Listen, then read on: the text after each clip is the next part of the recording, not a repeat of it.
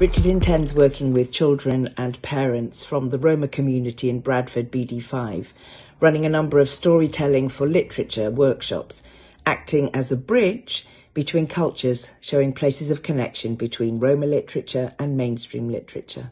And we look forward to the stories shared and the ongoing work created as the workshops are chronicled in written and filmed formats. Congratulations, Richard. Our project shows that literature matters regardless of your background. As your stories are your literature, and having your stories reflected and told in literature is hugely important for you and for future generations.